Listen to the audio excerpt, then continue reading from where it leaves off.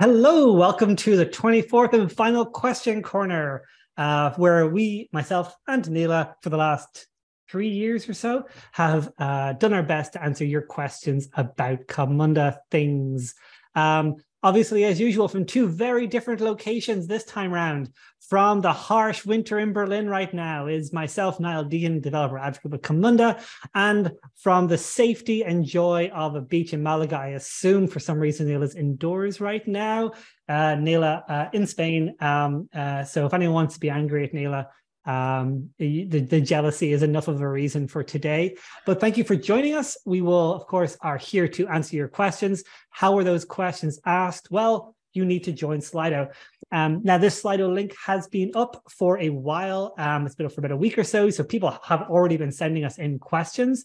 But you lovely people who have decided to show up today, my favorite people, as always, we will take your questions far more seriously because you came in person. So you can scan this lovely QR code, or I think probably there's a link somewhere to it in the chat, or go to slido.com and type in QC24, and you should then end up here. It's more important than ever that you join this because we will be doing a quiz shortly.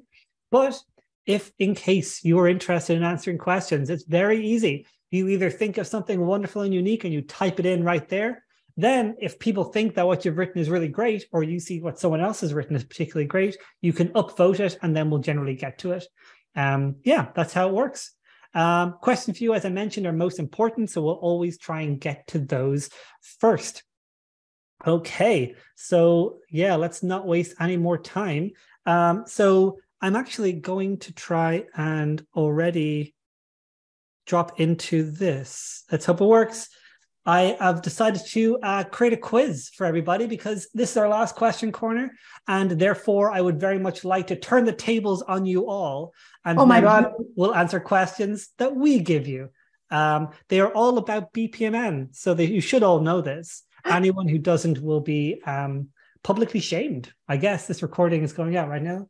I just wanted to say that David is like getting an extra point because he was so fast. You literally just opened the quiz and he was in there already. So good work. We'll give it like 1 or 2 more minutes to join the quiz. Just scan the QR code there, go to the quiz section, and then sign up. The greatest prize I could possibly give you for this quiz is my own admiration, and Nele's as well, I assume. Yeah. sure. Less so Nele's admiration, apparently. So let's see how we can get on. So let's start the quiz.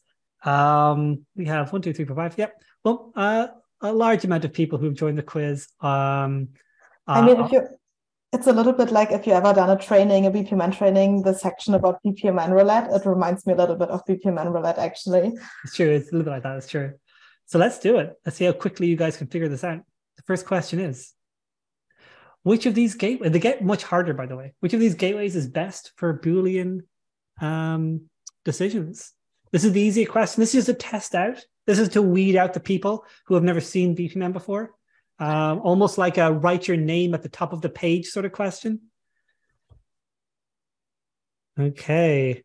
With everyone reporting, we have a very clear 86%, and very clearly someone is in the wrong meeting. But don't worry, you're more than welcome. You can maybe use a misclick. I can't assume too much. The answer, of course, is the exclusive gateway. It is a well done for almost everybody. Next up. In what scenario will task B not be executed? After 3 minutes of task A, before 3 minutes of task A, never, or it will always be executed. It's a little harder, a little more complicated. You have to know some symbols. We got a very quick answer already off, so someone knows this straight away. Well done. Okay, after 3 minutes, it got a few votes. We got a lot of people going with always. The answer, of course, is always. And why is that? Because this, of course, is a non-interrupting timer event, meaning that we will do this task, but it'll never be interrupted. So we will always do this. If anyone has any critiques about my questions, I will ask you to type them somewhere that I can't read them because I don't care. Next up, when does this process end? When the message event, I should say event, is triggered, when the timer is triggered, when both events are triggered, or when the first of these events is triggered. When will this process end? It's a real quick quiz. I should have given more time. Okay, once again, people are doing great. When both events are triggered is indeed the correct answer. This, of course, is a parallel gateway, meaning that 2 tokens will arrive here, one on each. And when the last token enters an end event, it will, of course, trigger the end of the process. Wonderful. We have, I think, just one more question. And that's the hardest one, right? No, I didn't do, well, yeah, it's pretty hard, yeah. How many times will task A be executed? 0, 1, 2, or 3? It is probably the hardest one, I think. It definitely requires a knowledge about BPMN symbols, I would say. I say so too, yeah. Very good. Look at this. I should have created much harder questions this time around. Everyone went for 2. That's correct, because this is a parallel gateway which sends 3 tokens. One just disappears here in the end event and nothing happens. The other 2 arrive here. And this, of course, is not a parallel merging, because I'm very sneaky, not sneaky enough apparently, because everyone knew it.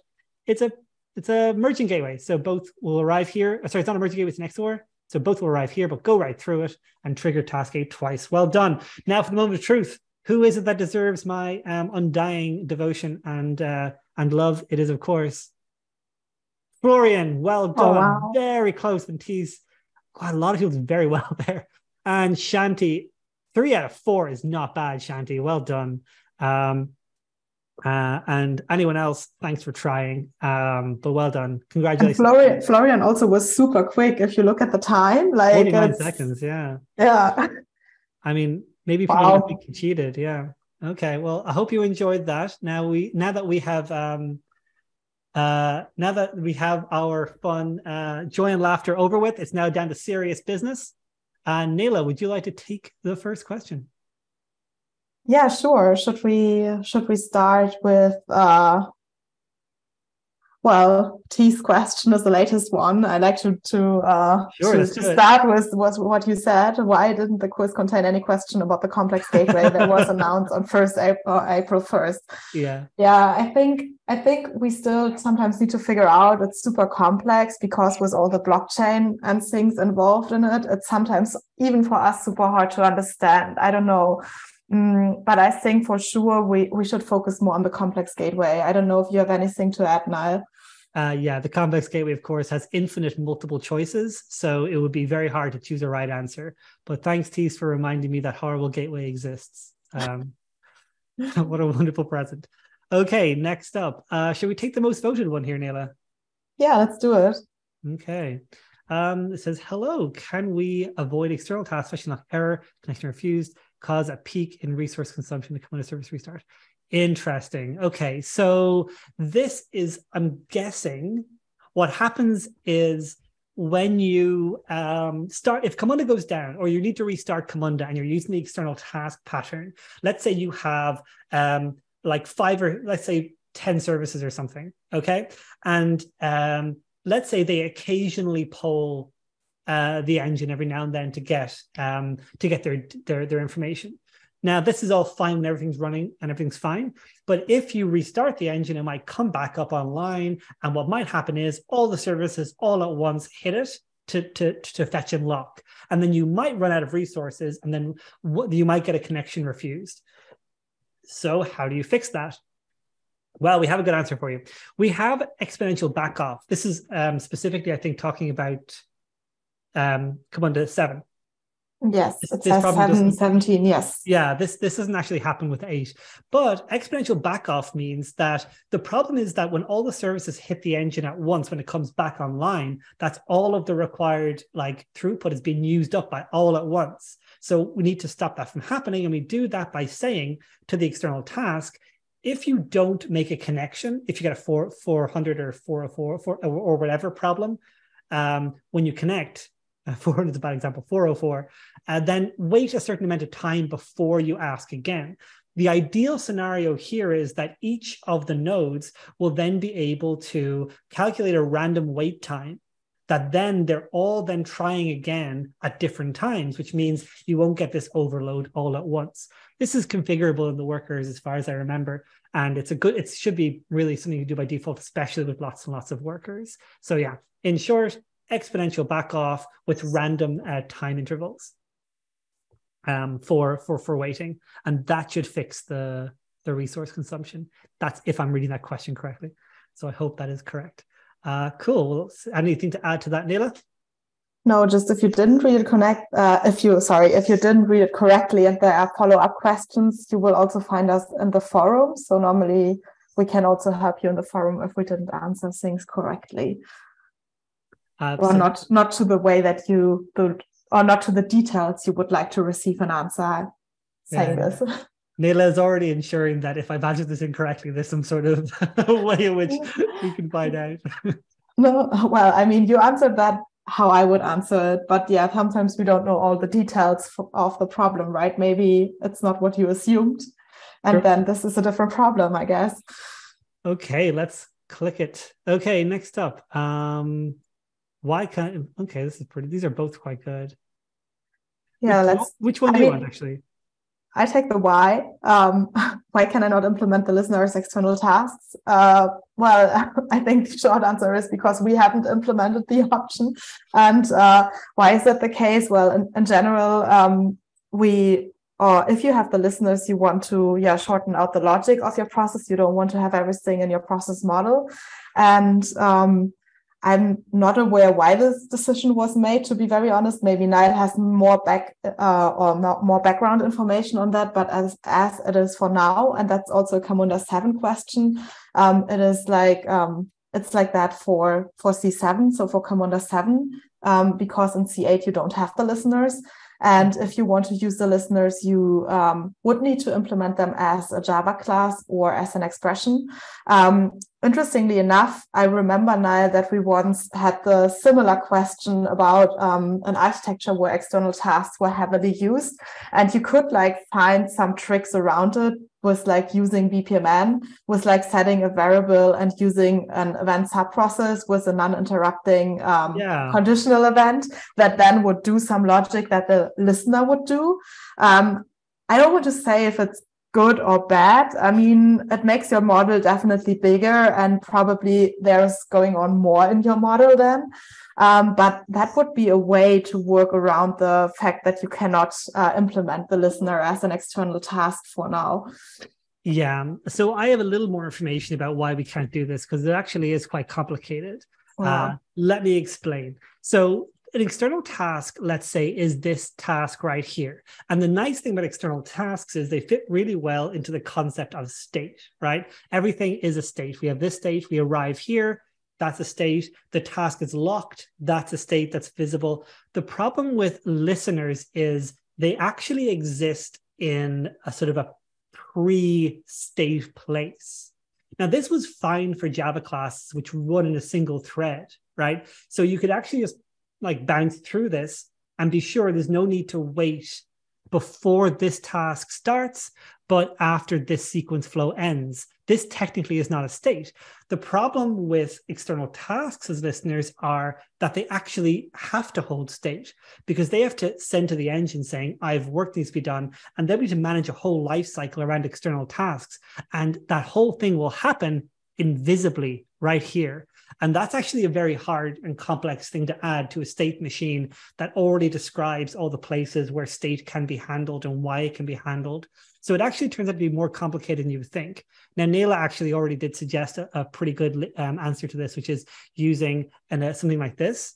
I think you built this actually, Nele, didn't you, once for a workshop or something? I can't remember. I just remember that as a solution, as a workaround solution. Yeah, this kind of works. So this will work, but it'll run in parallel, which is the downside. Which if that isn't a problem, then it should be fine. But this can be triggered. This is a non-interrupting conditional event, which can be triggered by a variable that you can set as a listener. It'll then in parallel run the listener as an external task and then end, and that can actually work quite well. So yeah, but then the question is, you use the listener to reduce the complexity of your model, but then why not just include another service task in front of your other service task, right? That could be also true. It depends a little bit on the logic, I guess. I think that was particular about, maybe that was about a user task listener. I'm not quite sure anymore why we suggested that solution back then, but yeah. Yeah, good point. I think you're right. But then again, every model is slightly better off if you put an event subprocess in it. Love event Sure. subprocess. Okay, next up. Do you want to pick one there, Nele? You got a pretty good one. There is one for you, I think, if you scroll down.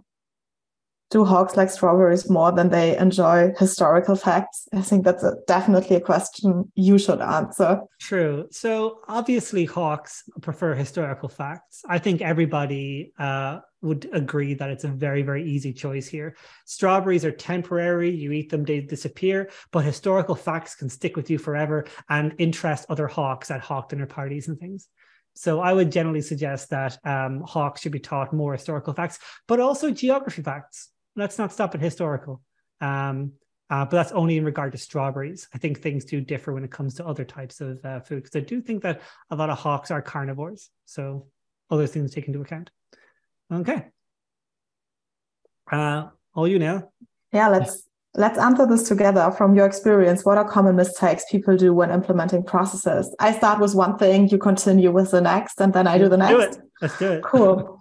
I would say one thing I see sometimes is not knowing BPMN completely correctly. So sometimes it starts with the model itself. So BPMN as a language has a lot of things to offer. And often there are already problems with the BPMN model because before we start talking about the technical implementation. Next, Niall, your...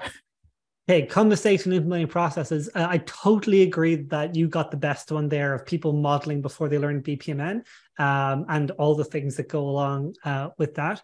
But the other thing I will mention is related is that people forget that BPMN needs to balance readability with execution. And you should always be modeling with the understanding that one of the big benefits of BPMN is actually the ability to use it as a way to describe what's happening. Depending on who you are, if you're a developer who started from scratch with implementing processes, you go with a developer mindset and you honestly don't end up thinking too much about the readability of your model. And that can actually cause problems down the line because you kind of are missing one of the bigger benefits. So I would say that's a sort of a common one. Do you want to throw another one in there? Yeah, I have a next one I can think of at least. And that's C7 related. I don't know how C8 is doing it, but like the confusion of process key and ID. So there's a concept that in BPMN, you have a process ID, which in Camunda relates to a key, and that the ID is something technically given by the engine. And that often confuses people when using the API because they want to start process instance by ID and not by key. And then they run into the problem that the process is not started and things like that. So I think if you want to say that's a problem with naming the elements or with understanding some Camunda specific things. Do you have another one like that, like very specific thing? I'm thinking of common mistakes in terms of like things I would have seen in like early workshops and things that I would do. And I guess this is probably goes without saying, but let me give it a really good example. In this is a good Camunda 7 example. People use API calls without fully understanding what they're for, what they do. And now part of this is our fault. Let me give you a perfect example of this. Camunda 7 has an API call that we have luckily not duplicated in Camunda 8 called Signal. Okay. And Signal is an API call that triggers an execution, so a token, any token, anywhere to move forward, which is fine, except that there's an event called a signal event, which has a different API that triggers specifically signals, which is a broadcast. So the problem that would happen would be people would think that the signal API call was used to trigger signal events, and technically it would work if you knew the execution ID. Which is a problem because it didn't work at all. They might actually go and read the documentation and find out why, but it worked a little bit, which meant they were wondering, why is it not broadcasting? Why is it only triggering the one token? So there are big mistakes around assuming certain things about the API and assuming certain things about the process. If another thing for 7 is transaction boundaries, but like you should read a lot about, read the docs. I know this is probably something good for all software. Just have a little read of some introductory stuff. And if you're trying to implement a symbol, read the docs on that symbol, because maybe it doesn't act like the spec suggests, or maybe there's ways around it. So, but there is sometimes also even trickier ones, even if you understand them sometimes. I remember a lot this like things with C7 when messages are lost or they are not like quick enough to like be received at the point where the process instance wait. Like the BPMN message. So this can be sometimes tricky. And I think that's something that I really like in C8, that we fixed that, because it's not completely compliant with the BPMN spec anymore, but we give the message a time to live, which I think is quite handy, because it can prevent the problem of that a message got lost because the instance has not been there at the time. Yeah, true. I totally agree. Yeah. Now let's, for the sake of time, there's loads more, of course, Nele, but for the sake of time, we'll just move on to the next thing. Let's just take the top one, shall we? Yeah. Is there an easy way to see if my model that runs with Camunda 7 can migrate easily to C8? If I recall it correctly, but I would need to Google it, I think in the consulting team, they tried to build a plugin for the modeler, like a migration tool where you could upload your model and see if you can migrate easily to Camunda 8. So you probably don't have to do anything and just upload your model and test it with that consulting plugin. I don't know. Do you have a link handy, Niall? Or do you? Oh, perfect. While you were talking there, I was frantically like typing, searching. That's like teamwork. So now you found the page. Is there is there the magic tool? The magic tool, I do know it exists. One of the consultants did build it, but I don't know where it is. I don't think it's in a state where we have it in the docs. It should be added here. But this is a good starting point. There's some key things about knowing offhand. Like if you don't use scripts and if you use the external task pattern, it's a pretty easy migration. And no listeners, I think. And no listeners. Yeah, if there's a bunch of C7 features you don't use, it's quite easy. If you do use scripts, you can usually convert those to feel in most cases. So, and actually, it'd probably be even easier to do them in feel in some cases. So it's not the end of the world. If you're using the embedded engine C7 specifically orchestrating Java classes or something, then why does it keep popping up? Then go away, Zoom. Then it would be probably a problem, I would say, to migrate. Yeah. I mean, it depends on the use case, but if your delegates are super clean and you have like a good logic in your delegates, you could just wrap them or use the external task, the job worker, to wrap your delegate in it. But I guess it depends on your overall architecture, what you want to do. Exactly. So like it's always possible. It's just an extra step. Yeah, you're right. It's an extra step. Yeah, for sure. Yeah. But the key things are that if there's lots of the main migration of your model, if we're not talking about business logic, is trying to convert your expressions to feel and your scripts to feel is the main thing, and try to have all your services external tasks. Oh, and maybe also consider we are getting there, but some symbols are not supported yet. So if you have certain symbols, you might need to like find a way around them, or you might wait until we have them in Camunda 8 as well. But I think there should be this tool out soon from the consulting team that people can check easily, so they don't have to do it all on their own, but they can just upload something to it and then see what still needs to be changed. Yeah, totally agree. Okay, hope that helps. I will put this link somewhere after the event, or talk. Let's click a button. Let's do it. Let's go with an easy one, Nele. Actually, not easy. It is hard. Favorite symbol. There are so many that I like. It's definitely not the complex gateway, although people might have hoped for it. I know what you are going to say, so I'm not stealing this from you. So I think I really like the event-based gateway. And why do I like it? Because first of all, if you look at it from the perspective of how it looks quite like fancy, because a lot is going on there. I think that's something I like. And I also like the possibility you have here to really show that you are not evaluating data, but you have those external events you are waiting for, or like time-based events.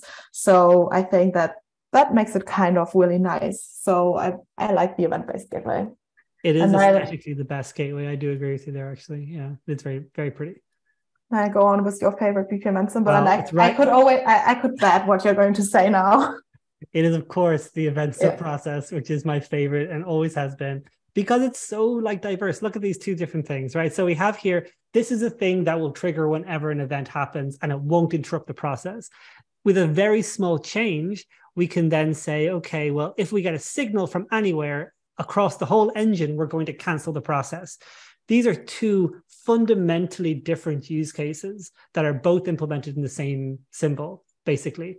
This thing is so, so good. It can also be used for loads of case management stuff. The main reason I love this is because myself and Nele, when we were consultants, would do CMMN trainings, which is something that... I never did a CMMN training. I have to confess. I never did one. So I did, and I really didn't like CMMN too much because it has a very steep learning curve. And for a while, I remember thinking, if only we could do this stuff in BPMN. And then I actually tried, and we would do loads of, when we stopped supporting CMMN, we would go to customers and do workshops. And everything we could build in CMMN, we were able to build in BPMN. And it was because external, these event subprocesses were able to do the one thing that CMMN did very well, which was trigger things based on events under certain contexts. So always quite like that. So yeah, that was a fun symbol. If anyone has a different symbol that they would like us to propagate, T said he likes sequence flows. they are quite useful. I mean, they are super useful without them. It is very hard to build a good model without them. I totally agree. Like this wouldn't work. Yeah, no, I totally agree. That's really good. Yeah. Any other suggestions, we're more than welcome to hear them. But I think it's hard to come back from sequence flow. Okay. Yeah, this is one we get all the time. I think it's just, what is the difference between a manual task and a user task? Do you want to open your modeler quickly, Niall? So to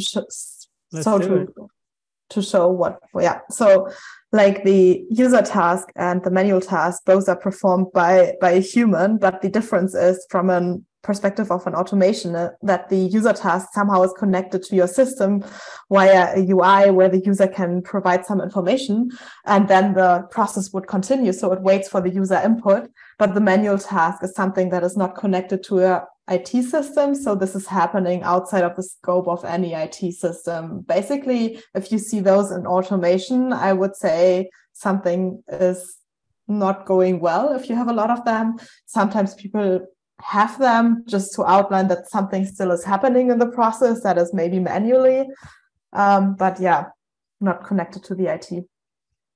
I've never seen actually a lot of those when we talk about Camunda processes, so I don't see them a lot in our, like, from customers or from community.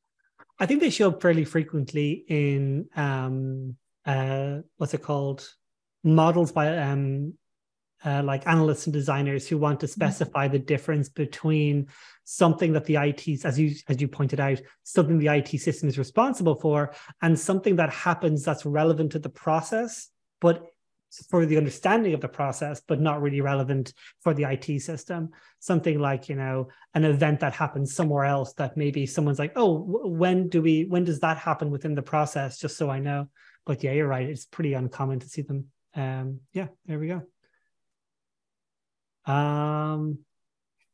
Okay, here we go. Camunda 7 is RPA bridge. Is Camunda 8 after something similar? Good question. The answer is I don't know, but it wouldn't be too difficult. So Camunda 7's RPA bridge is essentially a very complicated external task, which actually would make it quite easy to implement with a C8 thing. Funnily enough, we haven't had a huge amount of people asking about the RPA bridge for C8 for some reason. It would make sense as a good addition to the connectors framework, I think. Maybe do you know anything about this, Nele? I have no idea about it, but as you said, I think it would make a great connector actually to the different RPA tools that we have, to UiPath and Automation Anywhere or something like that. Yeah. I agree. Yeah, maybe look into that. I'll pass that information to our lovely people in the product management team, because they love hearing from us. So it's a really quality BPMN question right here. This is great. Wow. Okay. We have to try it out, I guess. I cannot fully say that I know it, but I have an assumption what's possible. Can a compensation event within a sub-process trigger compensation in the scope above? That's lovely. Let's try and model it and yeah, talk about it. Do you have it modeled? No, I don't have it modeled, but from a feeling, I would, model what you want from a feeling, or what, like, feeling is always bad when we talk about technical things.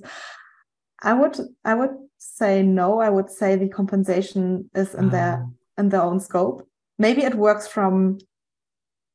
See, I think if the compensation is triggered within the sub-process, it would just compensate the things in the sub-process. If the compensation is triggered now at the end of this thing, make the end event a compensation.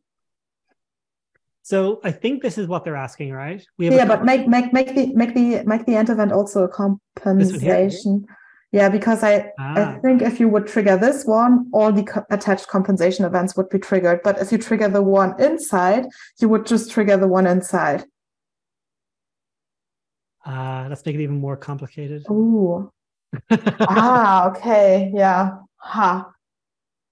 So let's, for those who aren't, this is actually a very good symbol, compensate. So the way this works is if the token reaches this symbol, the rules state that all completed tasks within the scope will be, or lower scopes that have this symbol will be rolled back. Will be rolled back by whatever this does. So let's say if the token simulation for sure does not work with compensation, does it?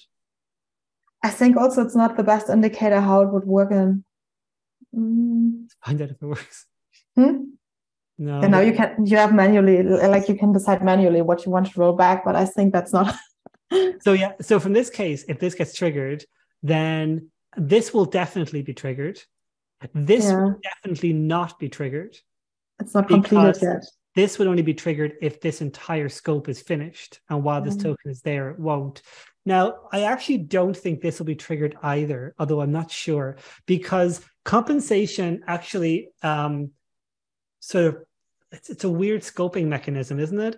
It propagates down, right, to everything that's been completed. So I would also agree this first one will not be compensated from here. But we would need to deploy this, I think. Yeah, that's a fun thing to figure out. So thanks for a really complicated question, whoever sent this one in. I like it a lot. But I think or maybe someone in the chat can tell us what they think. Yeah, true. If somebody knows better than we do, which is unlikely. I'm not gonna go on record as admitting anyone knows any better than we do, Nele. But I mean, you said this time we are asking the community the question, so maybe because it's a question we cannot clearly answer, we throw back to the community. So that's true. This is your responsibility, guys. Physician, heal thyself. Okay, I'm going to tick that as complete for now. Let's knock through these because we got about maybe 10 minutes left. So let's knock through the last ones. How can I best run Camunda locally without trying it? Go, Nele. We have multiple options. We have a Docker Compose that works, but the best way actually is to use the Helm charts and do it with Kind, and Kind creates like a Kubernetes cluster locally for you, and then you can use the Helm charts and you can start it. You start it directly with Operate and with Task List, and you can just try it out as you wish. And I think that's the best way, basically. Nice. Next one, I'll do this one. What are good ways to test your BPMN process? There are two ways of testing it. First, if you build the process model, you can test it with the token simulation that you showed me use. But actually, weirdly, I saw a shiny new button. You saw this. How do I get to? There we go. Test process, yeah. Yeah, there it is, test process. So this will actually try to deploy your process and step through it, as far as I'm aware. So that's a kind of a cool thing that showed up recently. So you can do that before you deploy it, which is quite nice. So yeah, give that a try. It's an alpha, so feedback always welcome. We did that one. Just answer that one. When should I use connectors for HTTP calls and when not? That's a pretty good question. That's a good question. I think it depends what we are talking about. If we talk about C7, I don't think there are a lot of good use cases for the connectors. If we talk about C8, we have the REST connector, and it really depends what you want to do after that with the answer you receive. So if it's something more or less simple, I would say go for the connector because you don't have to implement the whole REST logic yourself. And then you can also use it without running your own worker. If you use, for example, SaaS, then the connector runs for you and you can use Feel to get to the results and do a lot of things with Feel already. But I guess if it's getting more complex with the call, it might be a good idea to do it or implement it your own. And also probably if you use it in a self-managed way, also to see if you want to run a connector self-managed or if you want to run your worker self-managed. Nice. Nele, this is for you from Tees. Oh, what's the most interesting or funny question that came up during a question corner? I remember once, I don't remember the question, but I think we both had a hard time to understand the question. I don't know if you remember that version of the question corner. Where we didn't really get the idea of the question. That was nice. And the most interesting ones are the one that I'm passing to Niall, where I'm seeing it and I'm like, ooh, I was wondering the same. Maybe Niall should answer that because then I'm learning something here.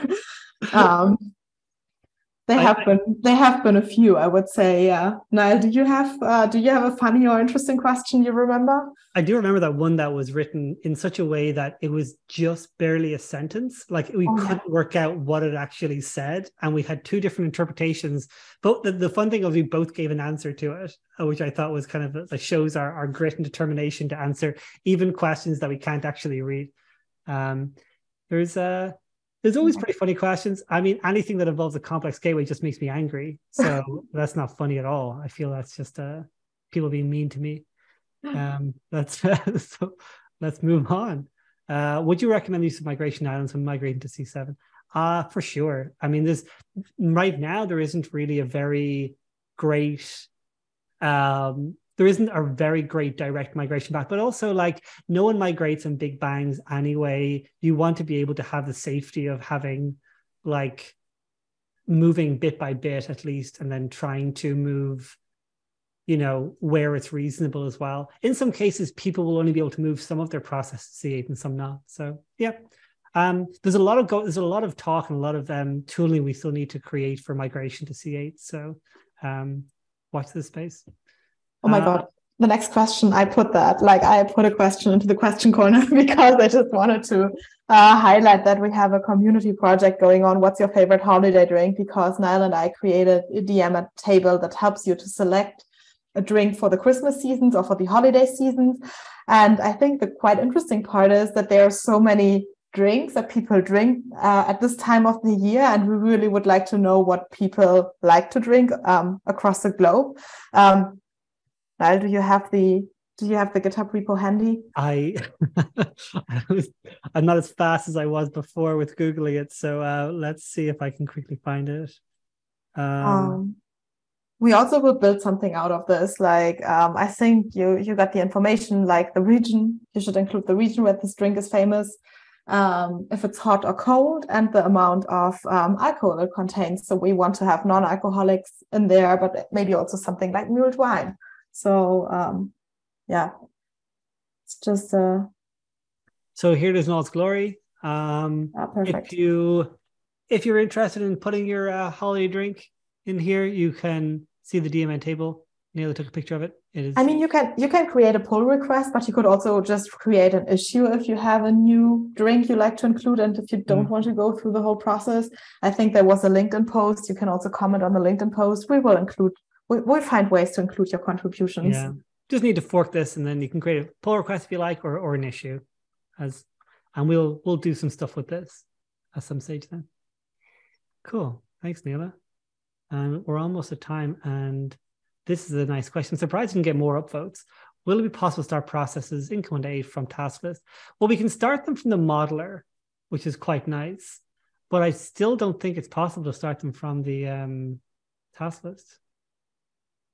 So I'm not sure. I don't think so. But we should. That sounds like a good feature. I think Tees has asked Tees has also found some information in the spec for us regarding this diagram.